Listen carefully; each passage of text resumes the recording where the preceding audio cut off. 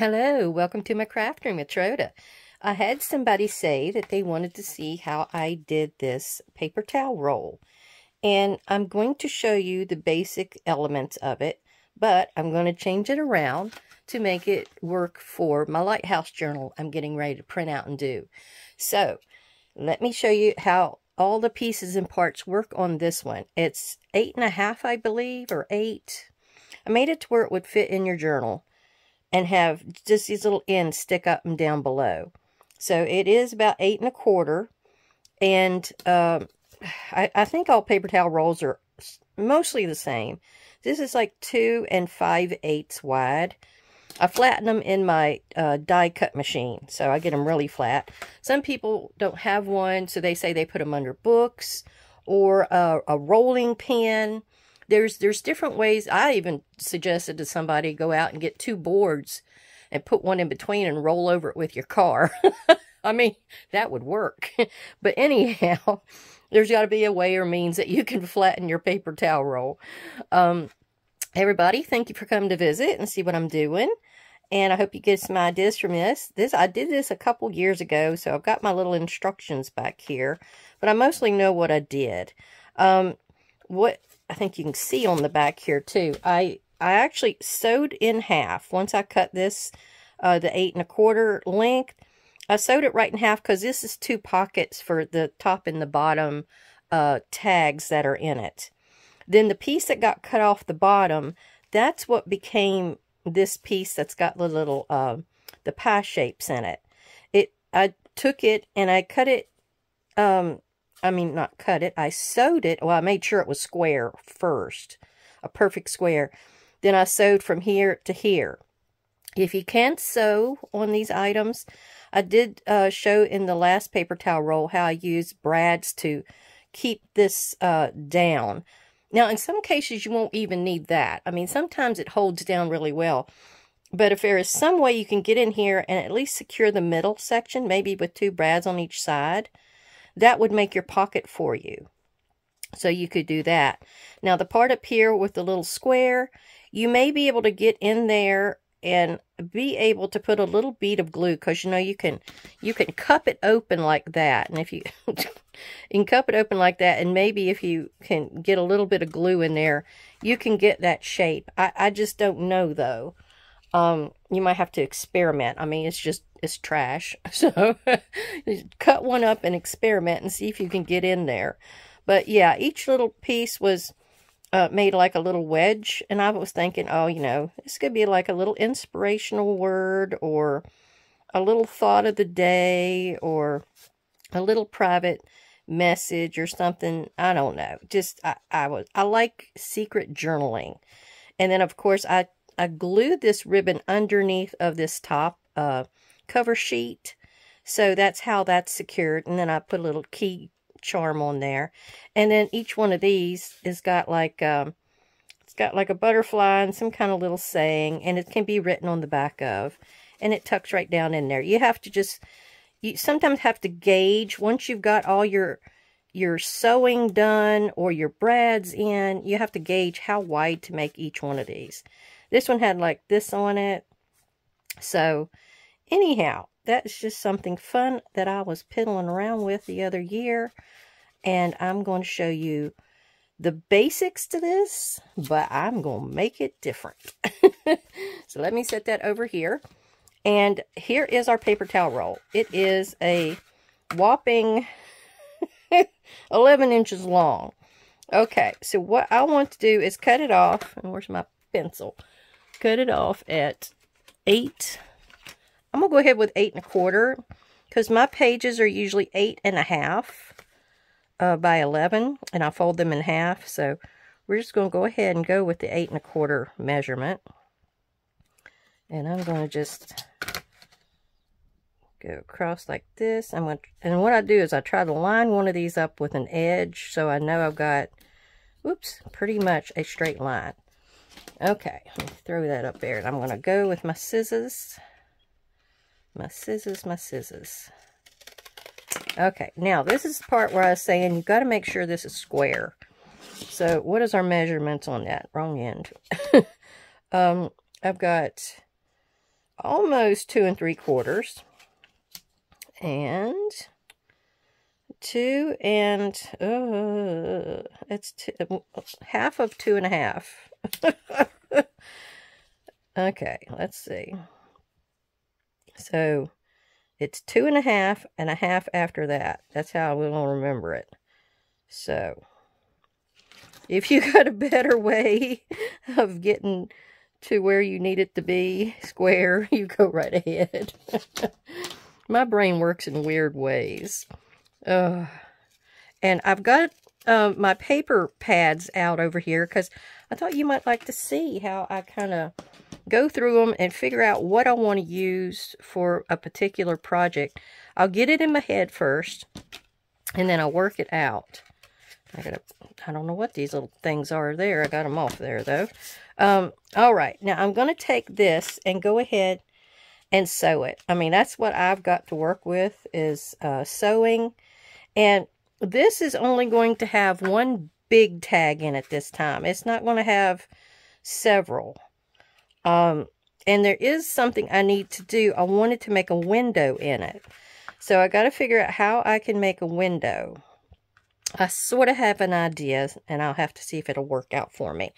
But I need to get the cover page over here first. So before I sew this, let me show you my pads.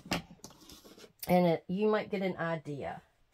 Now, I love lighthouses. I love, love, love lighthouses. So the one on the Outer Banks of North Carolina, that's where I've been mostly to see them.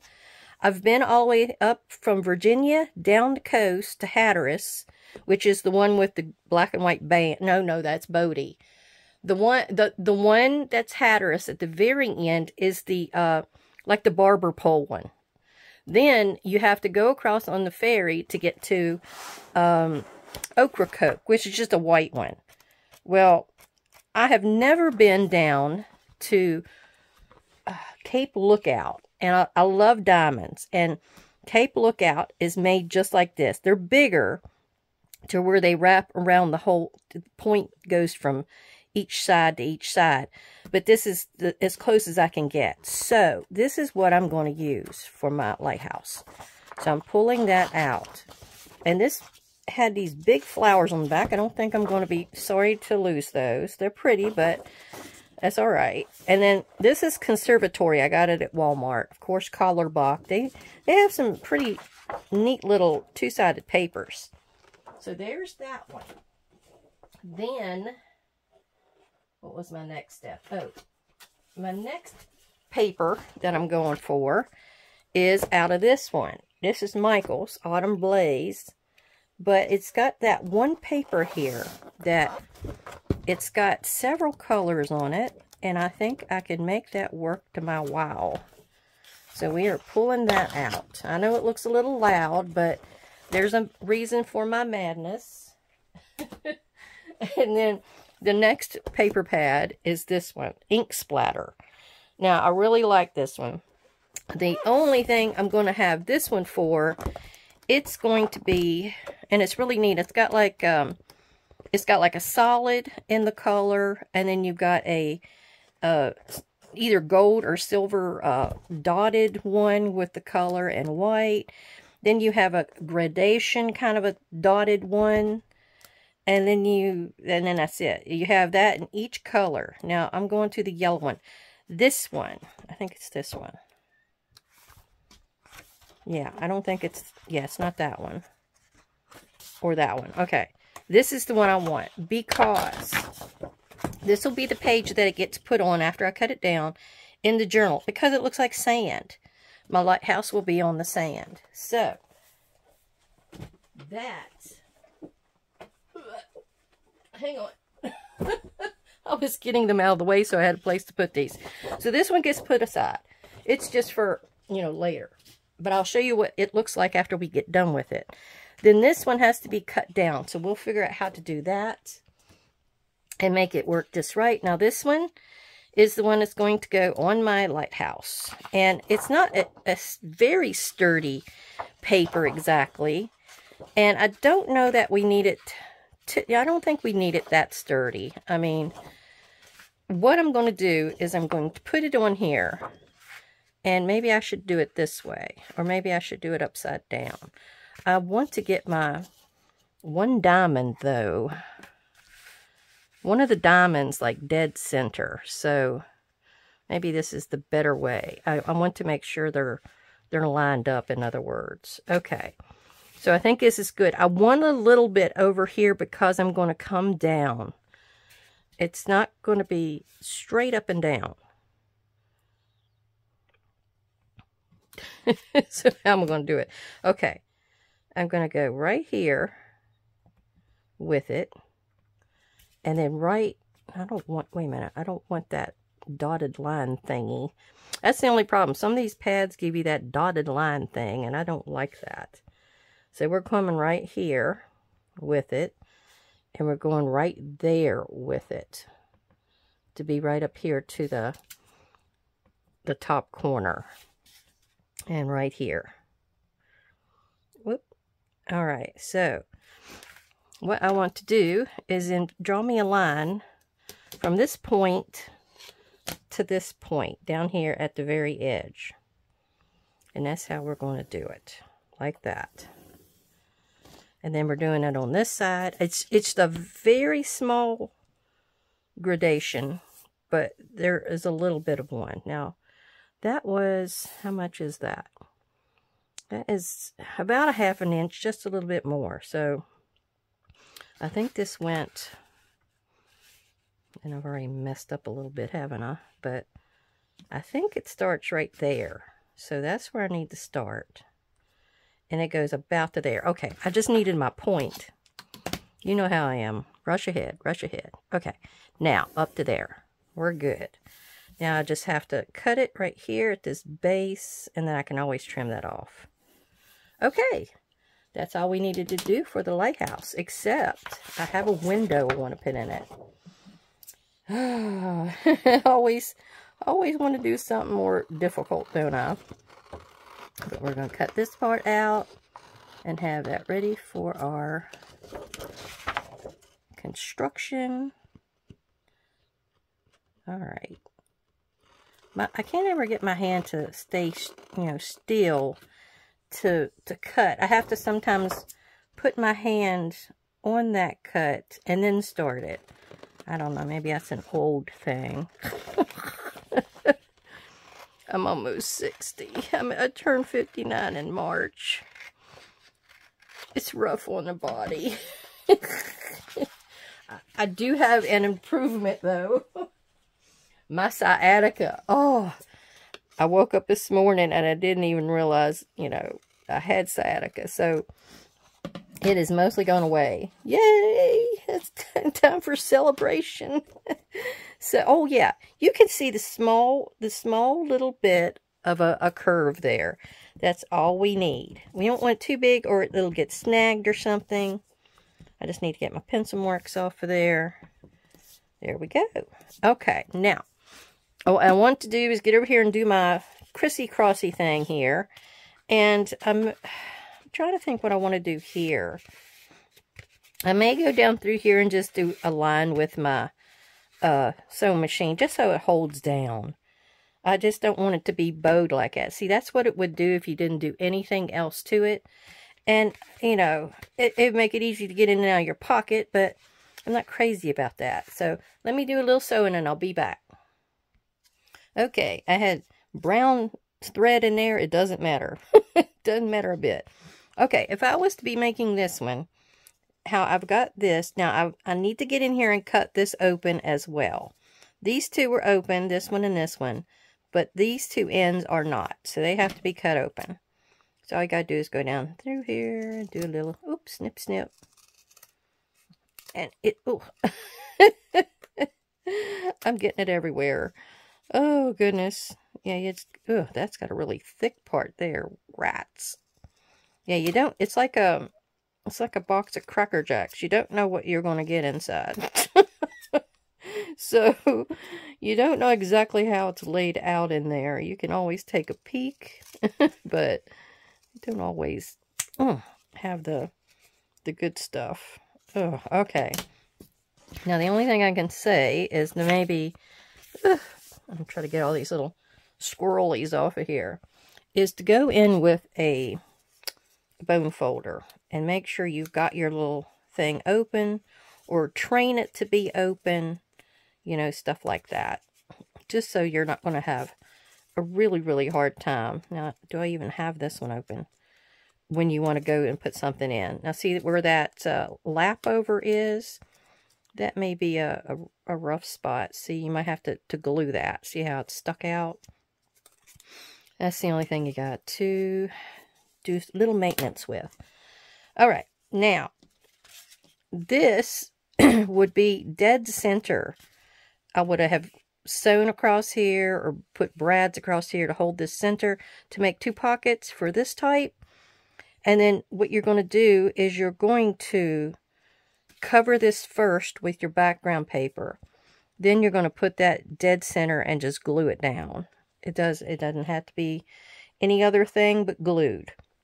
And of course you've got your little decoration on it already. What I did here was, for both of them, I did like a background paper, which was, I think, maybe a lilac. And then I inked it with, what is that, Sealess Preserves or Wilted Violet. It was one of those distress oxides. And then I layered it with this other piece that had like purple on it. So that was all I did for this one. And then you have your top and your bottom tag to make. And that's all she wrote. Now, with this one, I had an idea for once I get this one here. And I think I do need to trim it just a tad. See, it's to go like this, and then this is going to go up here at the very top, and, well, maybe not that tall, maybe like right here. I don't want it to stick out of the book, really. It's to go about right here, and it kind of looks like the top of the lighthouse. Now, wait a minute, that's right. I think I want to make this, like another color. Like a dark or a light or something. Maybe a blue. I don't know. If I'm putting it on that background, I may go with that yellow. So anyhow, I don't want that to be part of the lighthouse, in other words. This is going to be the top of the lighthouse. Then, what I'm going to do is where each one of these slices is, that's going to be a piece of that yellow. And it's going to be the rays. Woo! Isn't that exciting? But I did want to put a window in here somewhere. Oh, let me think about this. Okay, this just hit me. I've been working this out. I took my paper. It's 8.5 or 12 by 12, and I cut it off to 8.5. So I cut this little wedge out of this scrap piece to put under here so my lighthouse stopped, and see, it blends into the background.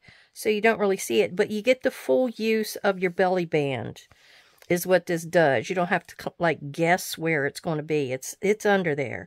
So my next thing was I needed my roof here. The peak of my roof is going to be black. So that's going to go there. Then I was trying to figure out, you know, I need a place for the light to be. And I had this Tim Holtz stamp. It was an old one. I think you can actually get this in some of his cling stamps now. But I think I'm going to put that in there on a piece of this, maybe, as my light. And so I need to work this out, but that's where I'm going here. I'll be back. Okay, I'm still trying to work this out to where I'm satisfied with it. So what I did was the upper half of this is black. And then I wanted to have the light in there. But when I put this all over the lower half of this, then I lost a lot of where my light was going to be.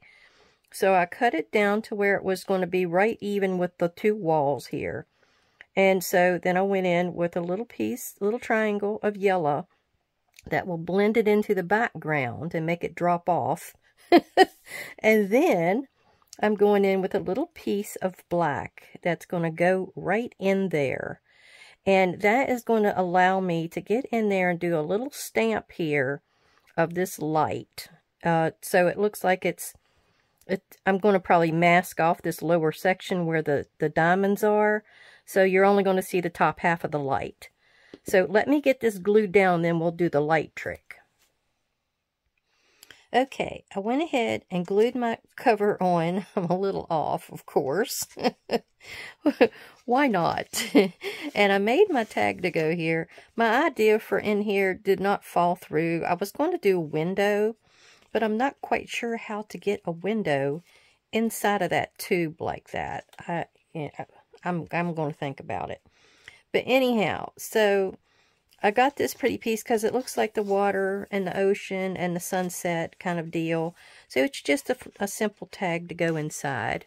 But it's got really pretty colors, and it sticks up a little bit because I cut it like a tag shape. And it'll stick a little bit up out of your journal, which that's fine. You could put like a dangle or something on it if you prefer. Now what I did here was I just took, and I'm masking off that little bit of the diamond paper.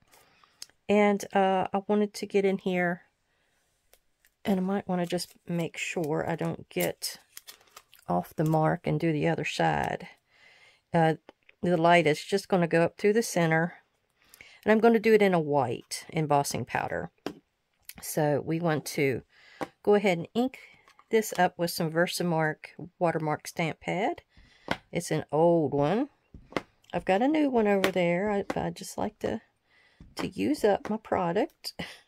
I think you can actually get some of this and refill your pad. See if I can see it shine. If you can see it shine, you know it's on there. Yeah, I can see it shining. I just want to get a good amount because I want that white to shine, and I don't want to mess this up. It's the only one I got. So what I'm going to do is I'm going to let the light mechanism go down below, and I'm just putting the bulb itself there on that black. I thought to do it in gold or silver or something like that, and then I just decided, no, I'll go with white because white is part of our color scheme. Oop, I'm a little off. Whoopsie doopsie, but that's all right. Okay, I need a little piece of paper. Hang on. Okay, never prepared, right? Never prepared. I'm going to put my white on here. Tamp that down. Take that and see if it worked. I got a little bit of cast off, but you know, I don't think I care. It might give it an aged look. So let's take this off. It is a little off the mark, but okay. Oh, let's go ahead and take and put this back in our container and lid it before I start blowing stuff everywhere. Always take care of your product. Okay. And that's done. Put that down here. Now, let's see how she comes out. I know it's a little loud, but while I'm waiting for it to heat up, I want to thank all my subscribers and watchers for coming to visit and see what's going on today. I hope I gave you a few ideas. This is sort of a simple project, but you can always expand on it. And this needs to start turning because it's getting hot. I can see it turning finally. I might have to get my... I am going to have to get these over here. Whew. I wasn't that close to it, but it does get hot. Alright. So there's our light. Now, what we want to do now is... Got a little bit of dust everywhere. We're going to go ahead and glue this down. Well, actually, let me... Okay, I went with these. These are our pieces that's going to go inside. Now, I made them 2 by 2, or a 2-inch square. Now, you want to go down a little bit on them, as you can see. So, sometimes it's easier maybe to put them in there and kind of draw. And what I wanted to do is give it a bow like I did the last time. So, it kind of went out like that. And then you're going to come back to this other side. But, you can use a newspaper, or sometimes I use a scrap piece of paper, whatever, to get your first one done. And then I'm going to cut it and use it as my template. Let me put it back in there and see if it worked. And it can have, oh, yep, that pretty much works. You might want to cut it down just a little more, but it's going to have like a beam. It looks like a beam going around the outside where the light is going out. Okay, there's 2 of them. I used one, I cut it down just a tad more, and I used it as my template to do all the others. And now we're going to glue this down and have it on there. Oops, get my fingers on it. Now you do have to, like I said, work these pieces, pockets, you know. They're pretty stuck once you sew it down like this, so get in there with a bone folder or something and work that pocket open. Now, this is where we're going to... The top and bottom can go all the way up. It's just these sides right here that have to be left a little bit. The glue can't go all the way out, in other words. And I went and went on the back of my paper there. Oh, okay.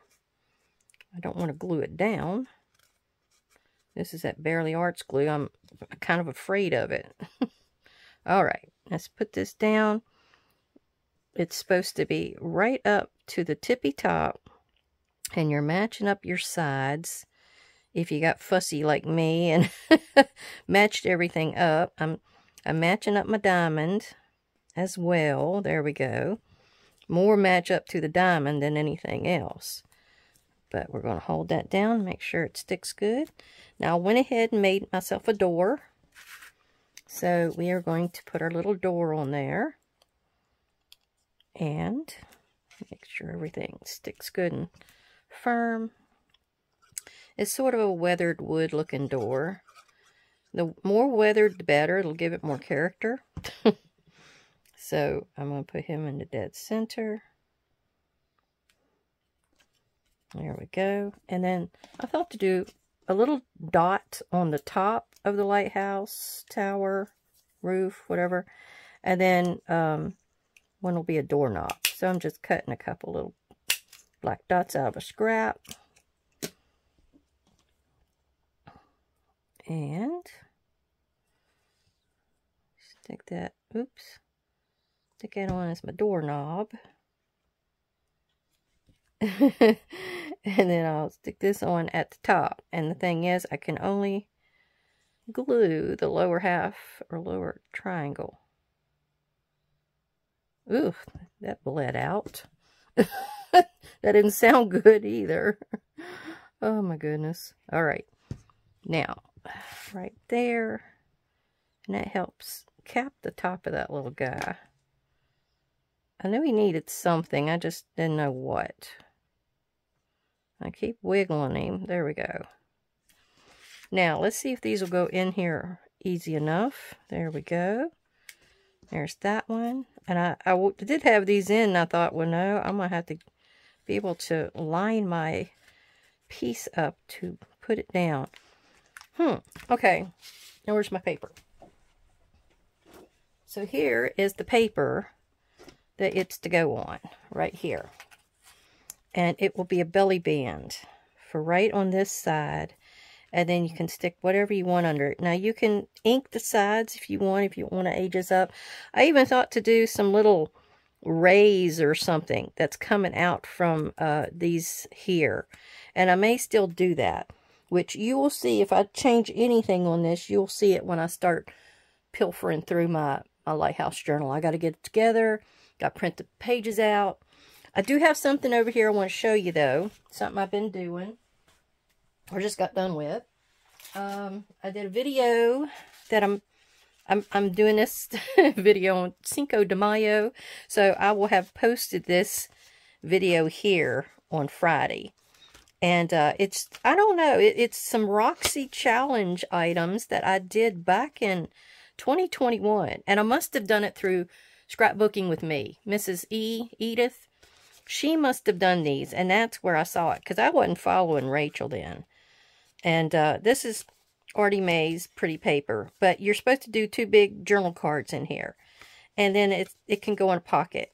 This one's a little wider. It's about 5 inches, so it could go in a tuck or something. Or the front pocket. This one was a daisy. This was like their journal boat. And I try to pick things that were, you know, pretty images. This is Kyung Shotwell, Wonders by Wink on Etsy. This is her beautiful. I love this thing. And I love the teals in it. Oh my goodness. And yesterday, which was Thursday, I did this. This is my challenge for Carolyn's Craft Tree.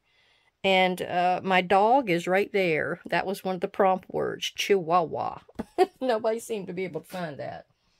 And I had made up all of those build-a-journals. So yesterday, I did all of these. I did 76 tea-dye papers. Check these out. I put coffee dot. I did Folgers crystals on the wet tea as I put it on my sheet. And then later on, I put water in there instead of dibble-dabbling the crystals on there. I put water with the crystals and I flicked it on there. I really like that look. Look how muted but grungy it looks. I love that. I'm going to have to do that from now on. Check that out. Now, they didn't get as singed around the outside edges like I usually like, but I still have to do a little ironing. And I'm going to do another batch today. Maybe. Or tomorrow. I'm going to do more. But anyway, thank you. Thank you for coming to visit. Hope you got some ideas. Come back and visit again sometime. Thank you. Bye.